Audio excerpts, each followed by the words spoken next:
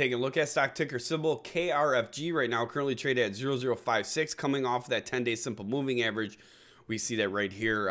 So far today, 19.09 million, 19.095 million shares being traded so far today. 1, 2, 3 consecutive days. So this is going to be last Thursday, Friday, and so far today, coming off of that 30-day simple moving average down here at the bottom around that 003, which you guys tapped on the low of March 21st. 1, 2, and then you guys are up right here, breaking through all of those levels that I watch at the 10, 20, and 30-day simple moving average right now. The 10-day simple moving average is currently at 0046.